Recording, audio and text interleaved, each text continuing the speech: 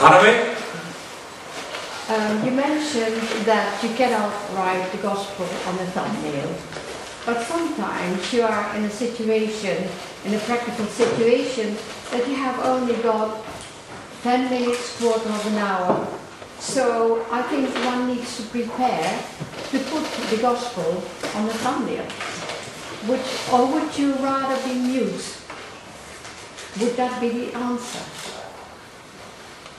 The question, which is at the same time an observation, has to do with circumstances in which you only have a little while to bear witness to some aspect of the truth of Christ. Not an hour to give a lecture on all of the aspects of redemption, but just a little while. And then the question is, shouldn't then you be prepared to give the gospel on a thumbnail? Or the alternative being, say nothing at all, say nothing at all. Obviously, one ought to speak. And if you can only say just a little bit about a certain aspect of the gospel, then let your witness be just a brief testimony to that particular aspect of the truth that the person to whom you are witnessing has time for. But it will be evident in what you say, because whatever you say will be connected to Jesus Christ. It will be evident that there is a whole lot more to the gospel, a little part of which you are witnessing, than what you are able to say, so that you may have the hope that that party will give you an opportunity later on to say much more about the gospel than you have had at that particular time. We ought to say something if we have only a brief time. Yes, certainly should. Anyone else? Julian. It's true to say that God can still use wrong content.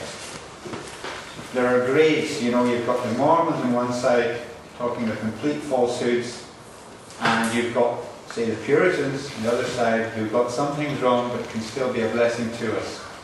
It seems to be, and even Arminians in the middle. Can God not use them, and does use them, to some extent in the building of the church?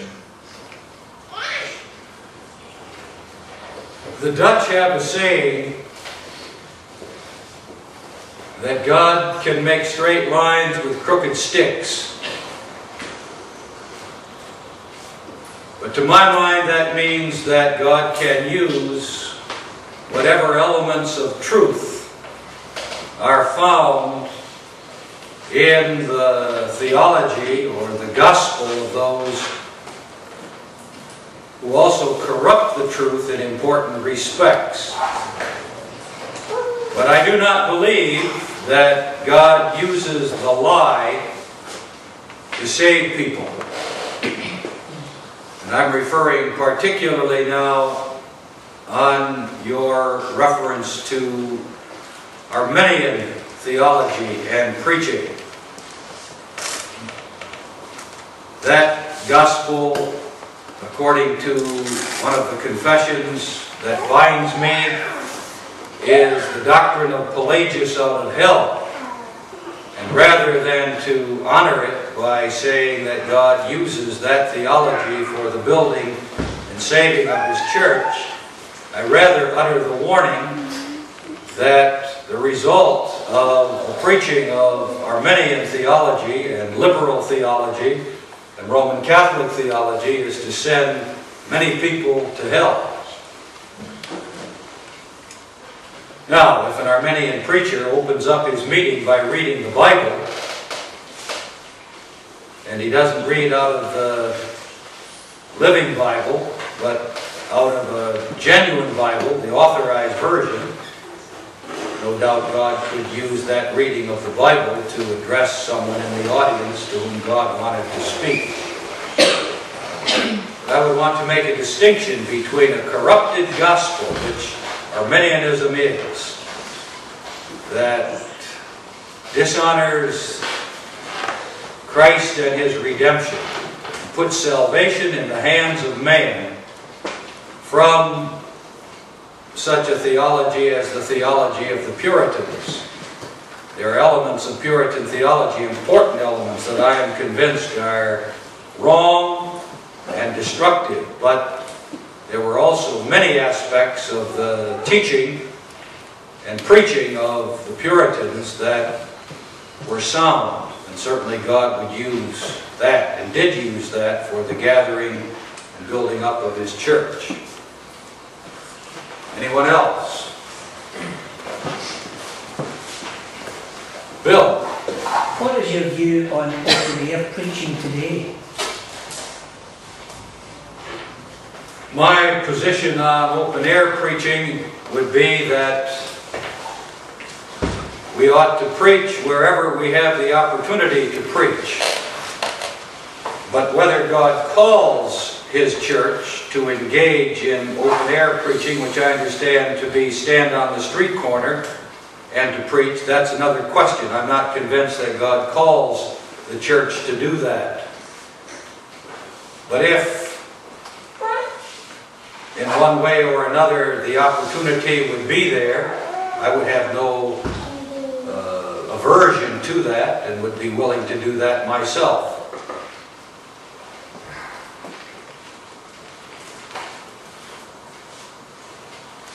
Stephen, did you have something? Nope, sorry. Oh, I said you were with the camera, right? Anyone else? I can't make out your face there in the back. You're up against the light, but go ahead. Could you give one or two of the examples of illustrations you have of how a witness to the truth must also contain a witness against the lie? I'm not going to read the whole thing, but I'm going to refresh my memory as to what I had mentioned here.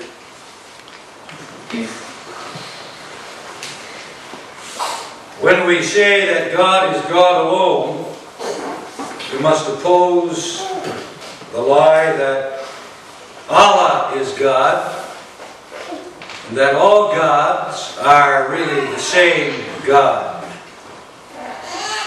When we say Jesus is Lord, we must also oppose the lie that Jesus remains dead in some Palestinian grave somewhere, and the lie that Muhammad is a greater Lord than Jesus Christ, and the lie that man himself is Lord in salvation, as though he is decisive in saving himself. There's my polemic against Arminian theology.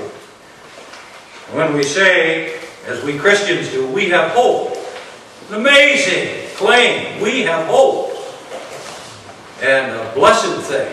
What would life be without hope? What would life be? I think about that sometimes.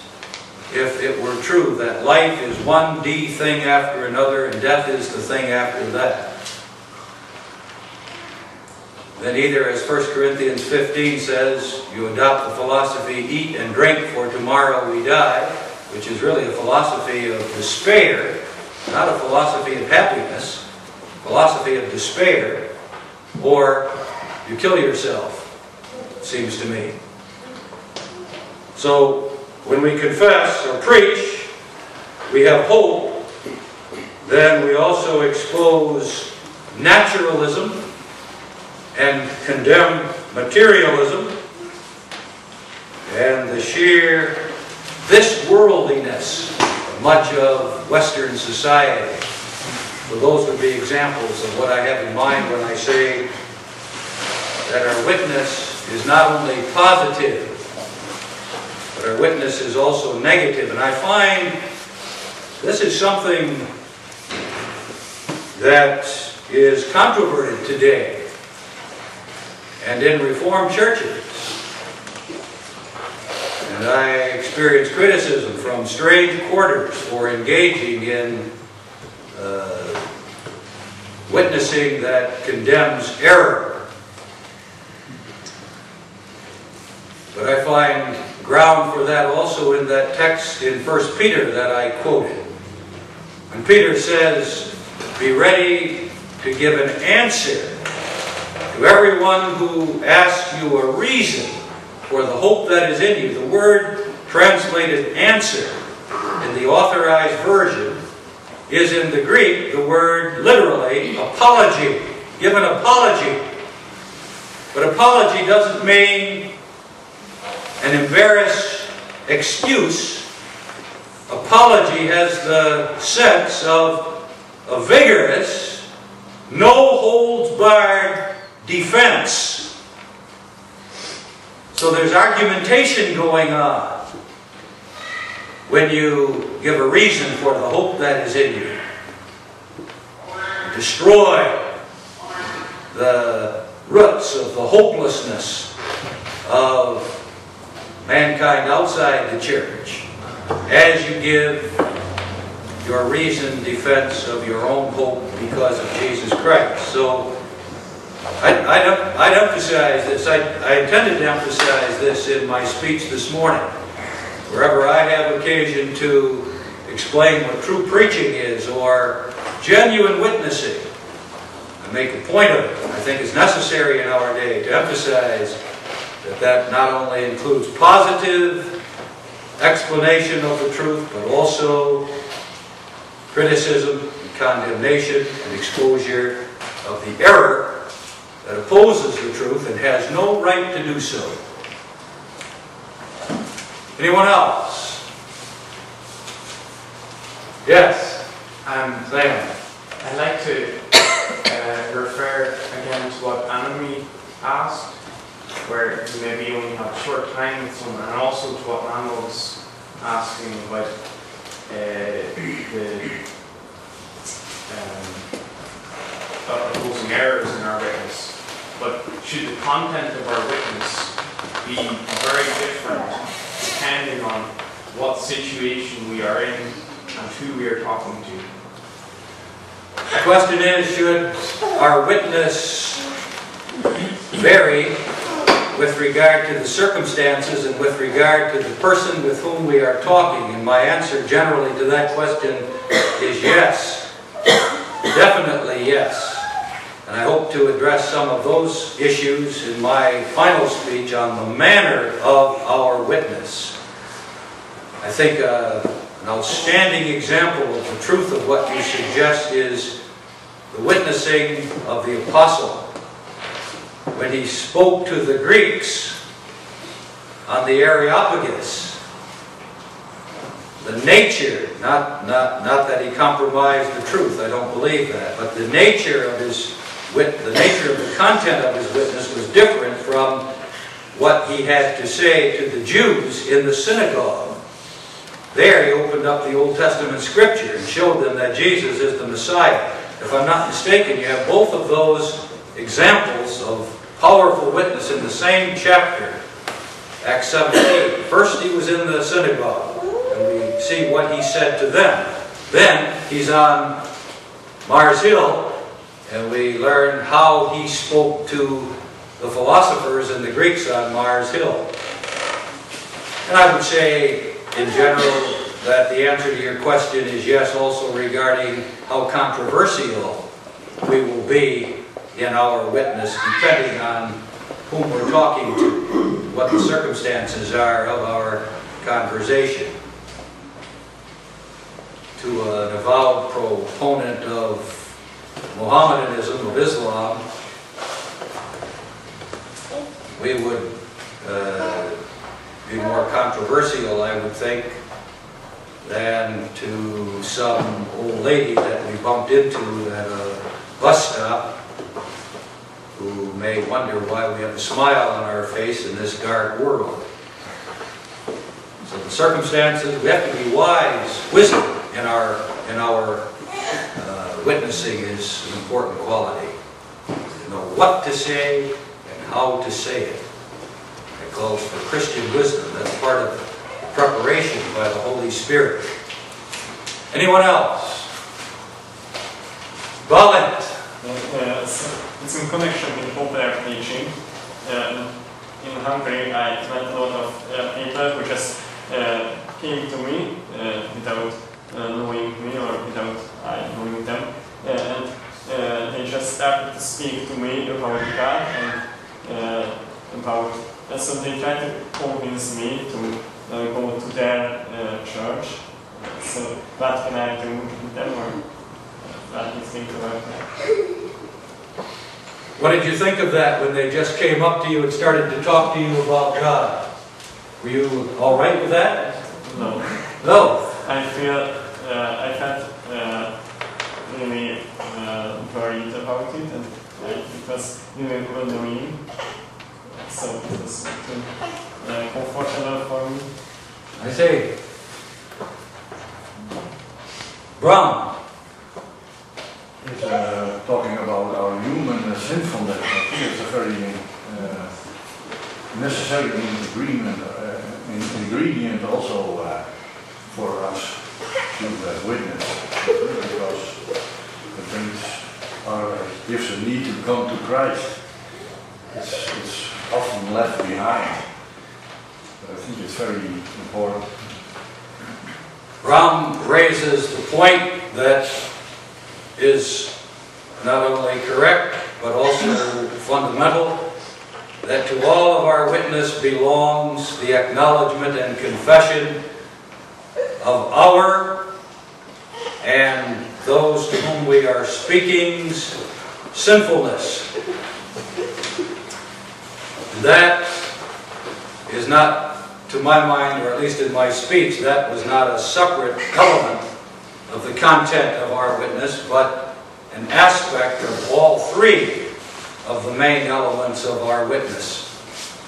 God is sovereign in saving us lost sinners. Jesus Christ is Lord by His resurrection from the dead as the reward of His atoning death for our sins, and we have hope as sinful people because of the death and resurrection of Jesus Christ. But that has to be part of the Christian's witness from the pulpit of the church, as well as from our lips when we talk to our family or to our neighbor or whoever it may be. That's correct. Jesus Christ makes no sense apart from this conviction of our lostness in sin. Anyone else? Pete? You know, the evangel means good news. Could it be said that primarily it's good news about God and His glory, rather than good news for man? Or there's a conflict there, but it's a testimony of God's character and who He is. And so we can look at it on that emphasis, which we did already in the speech.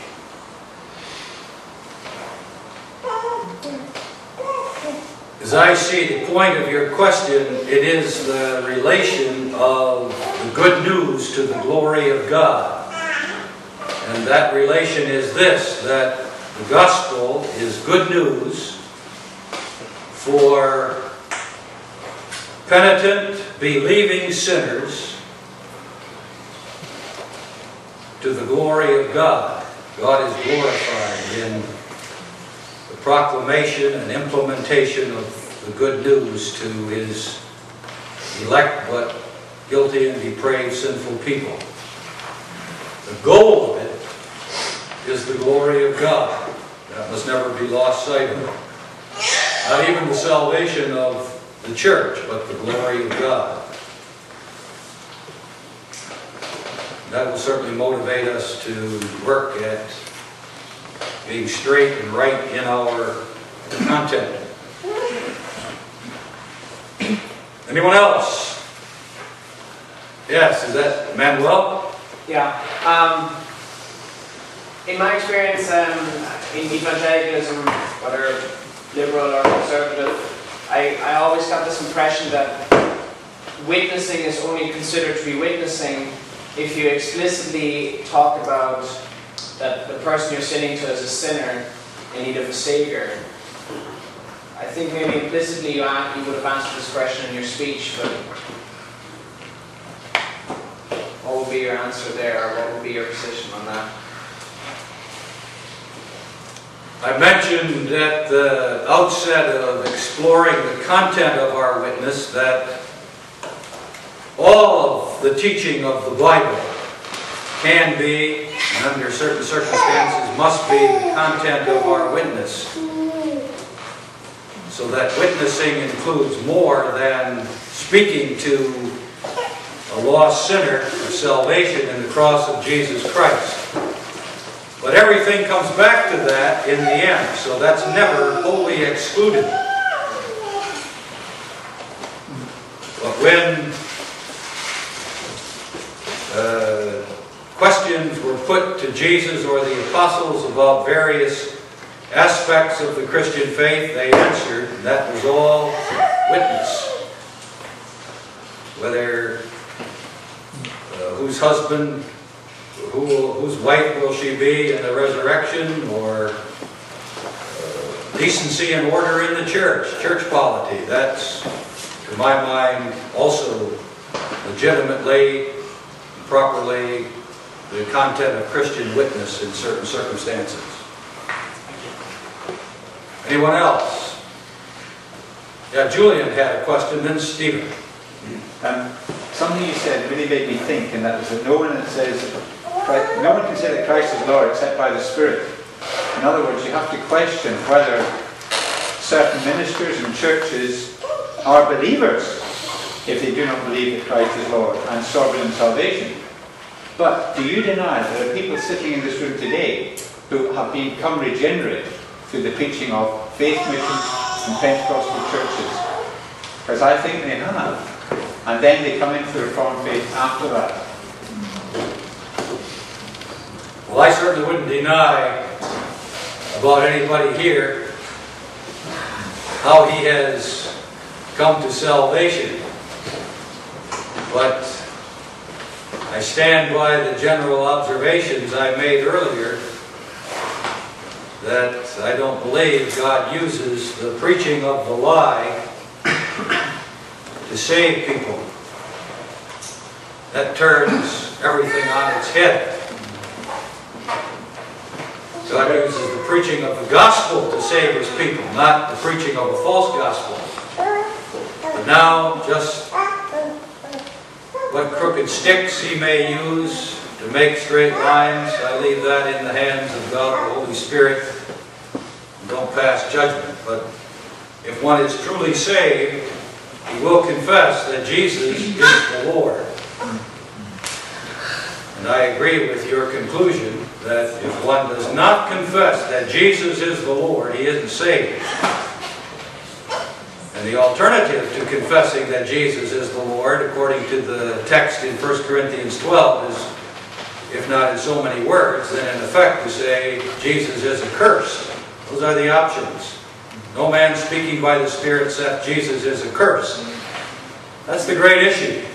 The days are coming when that's going to be the issue explicitly once again, as it was in the early church. Martyrs went to the stake and to the lion's den because they insisted Caesar isn't Lord, Jesus is Lord. We're fast approaching the day in which that kind of crisis will be upon the church and the Christian again. There's also this about that statement in 1 Corinthians 12 that has to do with assurance of salvation. If you confess, if I confess Jesus is Lord from the heart, according to the Scriptures, that's because the Holy Spirit has saved me or you. I wouldn't say that otherwise, wouldn't believe that otherwise. So that's tied up with the precious truth of assurance of salvation as well. Stephen. Mine's more observation from witnessing to Muslims that to get into a debate about the Bible versus the Quran, Christ versus Muhammad is a futile exercise. They're too well indoctrinated in their beliefs to get into that kind of debate.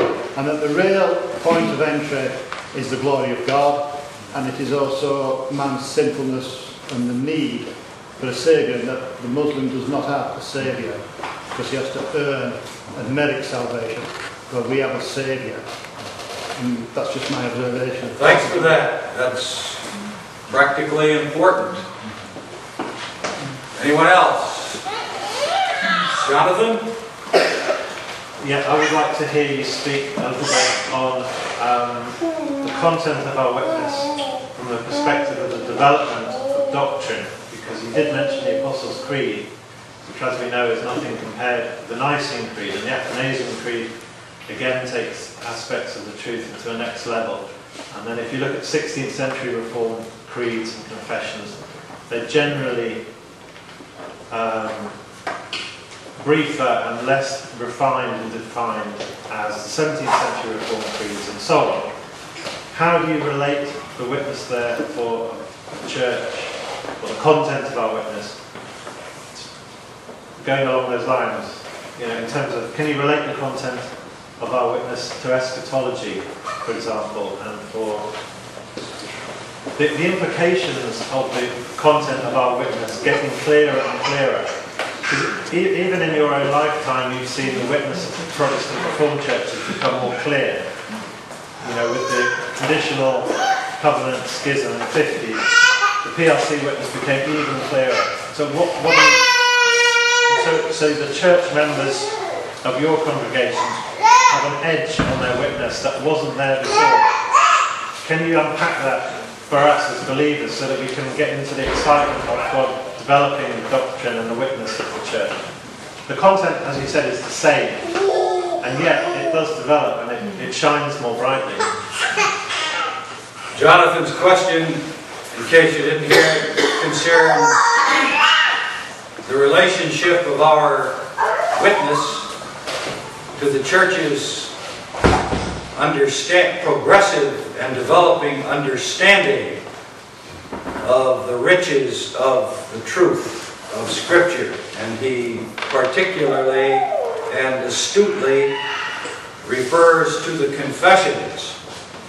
Any discussion of the church's witness must include at some point a reference to the creeds or confessions of the church. They are, in a way, the content of our witness, the official, adopted content of our witness. So, what the creeds teach ought to spell out the content of the Christians and of the Reformed Christians' witness to the truth. When I have the opportunity or the calling to witness to the person and natures of Jesus Christ specifically, then I better have as my content what Chalcedon says about the person and two natures of Jesus Christ. Another function that the creeds have is as a guard to the church's witness and my witness. I don't think more highly of myself, I shouldn't, than I ought to think. Whether I'm witnessing in books or in lectures or in preaching or in personal conversation, I ought to be running a mental check past what I'm saying.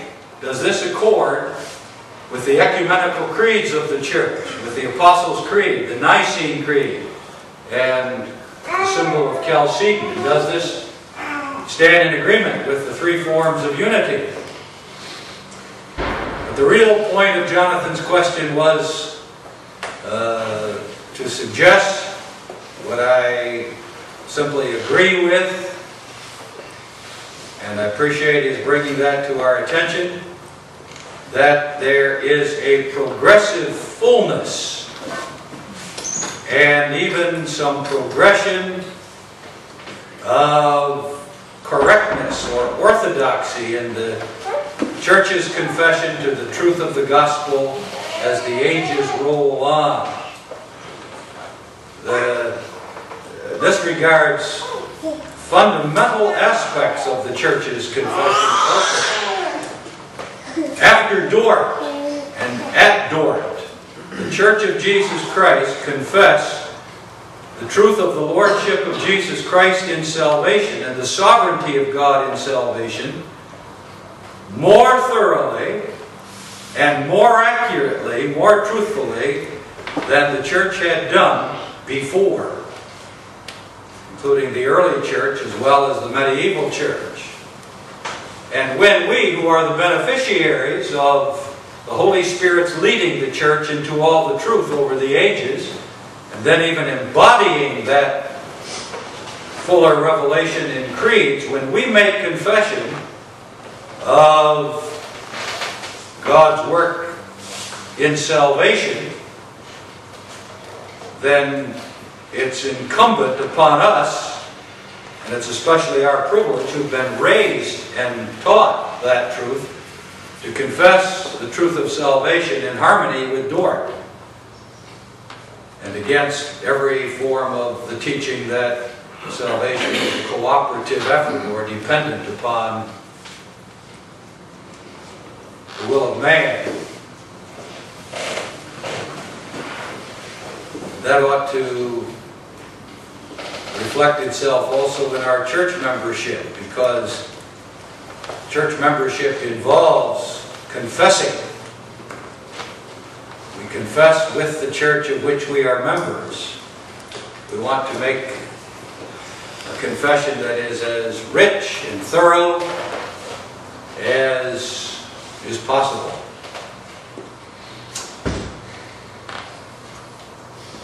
Stephen. This might be a stupid question. No stupid questions here. Right. Earlier you mentioned divorce and remarriage. Right. Especially concerning a professing Christian. Right. And dealing with professing Christians who have divorced and remarried and have continually refused to listen to being pointed towards Scripture and the dealing with divorce and remarriage. Is there a point where you just give up and walk away, or do we continue to witness in spite of being pointed towards it? I don't believe that we have to witness over and over to a person to whom we have said everything that can be said and who shows himself obstinate and hardened against our witness. But neither do I believe that I then go on having any fellowship with that individual. And by breaking fellowship on the ground of his impenitent adultery, that is a kind of witness by my life. We're going to hear a speech on that too. Not only do we witness by our words, but also by our life. Let me say about that instance that you bring up, of disobedience to the will and lordship of Jesus Christ.